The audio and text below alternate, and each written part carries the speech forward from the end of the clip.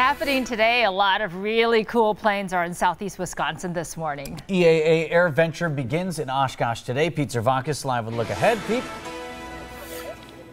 Well, Vince and Susan, no shortage of cool planes to look at here at the Airventure. I'm joined now by Dave Chamson from EAA. Dave, we've got a mean-looking one right here behind us. Can you tell us a little bit about that? Yeah, that's a DC-3 sitting behind us here on Boeing Plaza, one of about 10,000 planes that we've got in here this week for Airventure Oshkosh.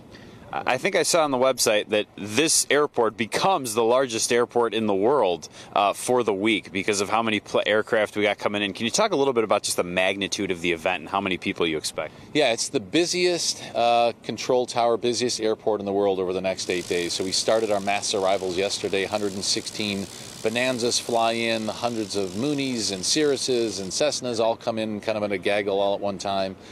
We expect about 500,000 people through our gates between now and next Sunday, about 45,000 campers.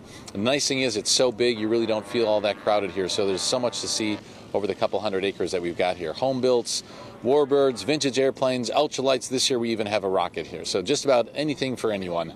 Dave Chamson, thank you so much for waking up with us this early this morning. Vince, Susan, back to you guys in the studio. In the meantime, Airventure runs all week. It's $33 to get in if you're an EAA member. If you're not, it's $48. All right, Pete, thank you. Bring